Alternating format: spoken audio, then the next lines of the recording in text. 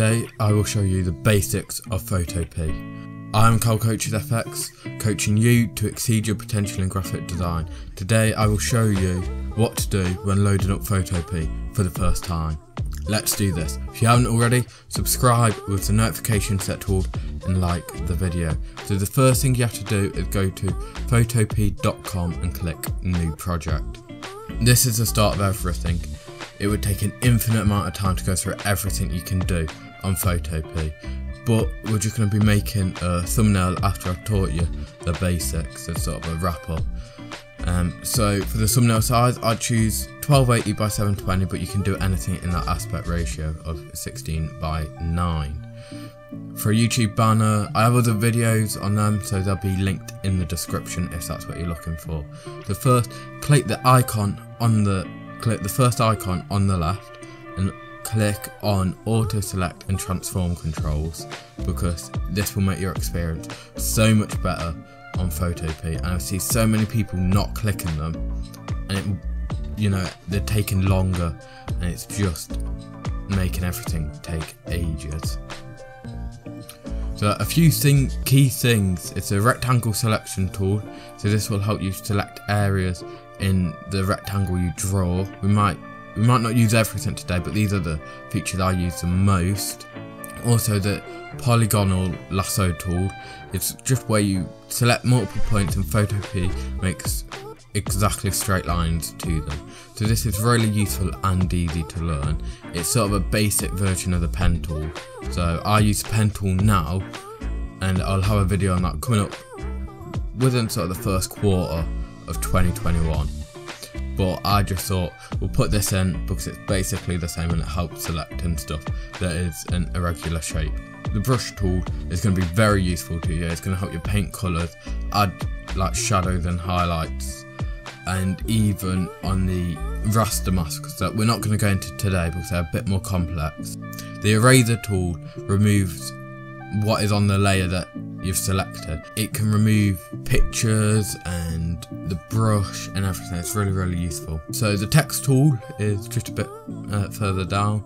This is quite simple. You can type text, you can change the font and change loads to do with the text. I'll have something coming on that. So now the left hand side is done, on for the right section. You can see right here your history, and to go back, it's just like other normal processes, so Control or Command Z I want to say on Mac, not too sure with Mac OS. Below that you can see three options: layers, channels and paths. Layers is the only one we're going to be focusing on today, as this is a beginner's guide, not an advanced guide, so you don't really need to look at the other two. So here you can see the blend mode that there'll be. When you create a new layer, it'll be on normal from the get-go. Then you have the opacity, so 100% it's not transparent at all, and then at 0% you can't see that layer. So that's how you do it. So if the image has transparent areas on it, then that will obviously be transparent, but we'll see that in just a second. That will also be at 100. The fill also does a similar thing, but it doesn't affect the strokes and drop shadows on an object. So that can be really useful sometimes. So yeah, we'll get in, maybe we'll do some of that and we'll see. Below these you have the layers, and this is super easy. The ones on the top will appear above the others, and if the eye is off, then it's not visible. If it's on, then it will be visible, and then with all the other blending options. So you have a few buttons at the bottom. So you have one for deleting a layer and one for adding a layer. The half circle, so it's half white, half black, is adjustments layers. This helps a lot when doing brightness and contrast on rastered images, so you can go back and tweak it and change it. So now that right hand side is done, we'll go all the way back up to the top, and depending on what you want and what you're gonna do will depend what like filters or what things you're gonna need up here. So I'll go over a few that I find the most use, as it does vary a lot. Edit tab allows you to flip something horizontally and vertically, so that's really good. And if you didn't have the transform control selected, this is where you're going to go to enable free transform, but there's no need to do that because we've already saved ourselves tons of time at the start. Image tab will let you resize the canvas if that's what you need, but usually I know what size I'm going for from the get-go, so I don't find that too useful. Now, the filter tab is very useful, and I spend a lot of time in this tab. It's got a lot more advanced techniques, so it's a beginner's guide. I'm not going to go over too much of it, but if you want to see sort of an intermediate Photopea guide, then let me know down below and I will show it you. And like the video and watch all of it too. So in here, I often use blur, especially with my banners. At the top and at the bottom I blur them, so on TV they still look good, and for this I use Gaussian blur, but if you want to look like something's moving you can use motion blur, and there's loads, so it depends what blur you want on which one you use. Sharpness is also very useful. This allows the image to keep its quality even at a small size, but don't use it overly heavily. You don't always need the max amount of sharpness on there, just a little bit to sharpen it up and it looks even better. I know you all want to know the perfect settings in Photopea or Photoshop or designing in general. From what I've learned, it's all about testing and trial and error. So I'll be giving you some examples just coming up in a minute in the thumbnail, but feel free to experiment, change the sliders, get used to what they all do, and leave your best settings in the comment section below. I'm interested in which one of you will come up with the next best settings. So this finally leads on to a really nice point, which is our last one, which is layer styles.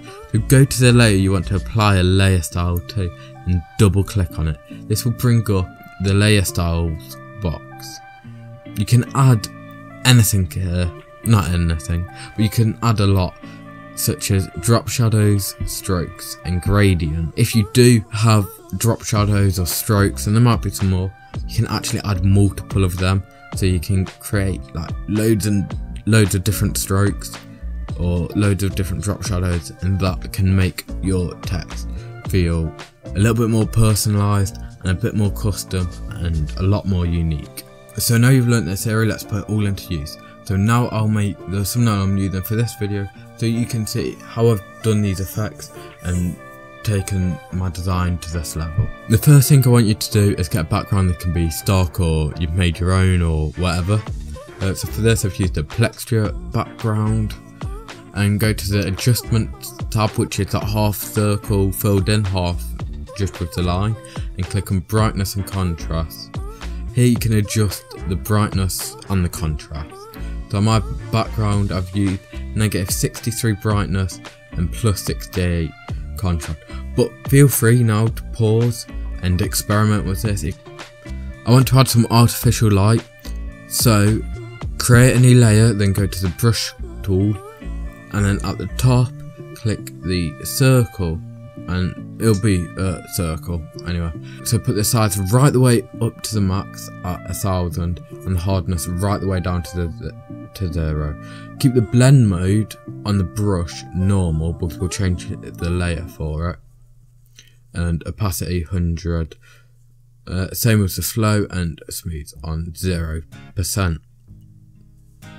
Now click a few times at the top of your screen and it's going to create this white lighting effect. Change this to overlay and the opacity to around 50%, and you're going to get this really nice sort of artificial light, and it helps create depth. Now change the colour to black and do this on three sides on another layer, so you need to create a new layer, and put this on blender mode overlay and the opacity around 48%, that's one I'm using anyway. So the next thing I want is blur. So for this I'll be using Gaussian blur of about 5 pixels is good for me here. Make sure to extend the image as the blur lowers the opacity at the edges, so you probably just want to drag it over the edge so you don't see any transparent edges. You just need to click on the image to bring up the boxes on the edge of the image, and then it's just like a Microsoft application, and you drag it. You can hold shift to keep it in the correct aspect ratio. Now above the adjustment layer you've created, press Control and Backspace, or Command Backspace if you're on macOS. This will make it fill in one colour, and it's not going to look the best, but just bear with me. Now go to layer style so you can double click on the layer. Set the position to inside, as when you first load it up it'll probably be on outside. So change it to inside.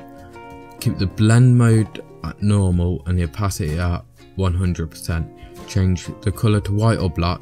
Personally I pick black, and click OK. Now on this layer change the fill to 0 and you've got a black border. Now lower the opacity, I'm going to go for around 42%, and you get this custom dynamic awesome looking border. On the top I'm typing out Photopea beginners. I will go to text effect and go to colour overlay. Now make sure the blend mode is normal and the opacity is at 100%, and have a colour like an orange. Next go to inner shadow and have the blend mode of normal. Get a darker colour, so I've picked this up orangey browny colour. Make the opacity 100%, angle 30, distance 2, spread 100% and size 2. Leave the noise on 0. Now go to drop shadow. Blend mode will be normal, colour will be black and opacity at 100%. The angle will be at 30, distance at 0. Spread at 100% and size at 5. Leave everything else and go to the plus to add a new drop shadow. Have these settings, except the colour should be purple and the size of 7, not 5. So you're just going to have an extra bit on the outside. Now I'm adding more text. I'm writing guide and I'm putting this at the bottom in the centre.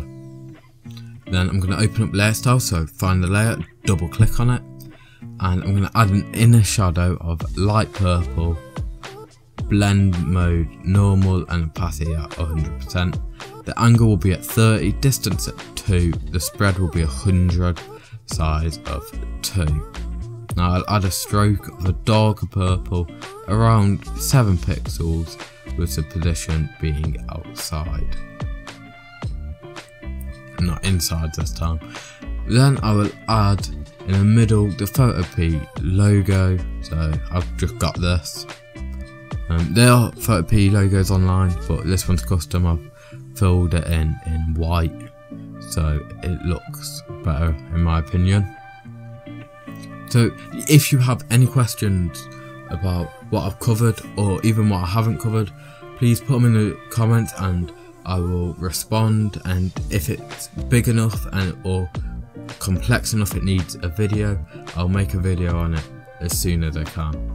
Of course, I haven't gone over everything in Photopea, and this beginner's guide wasn't for that. So I might do like the next stage where I teach you a few more things soon. But as I said, I don't really want to overwhelm you. But please make sure you like, subscribe, share, and I will see you in next week's video on how to make an album cover.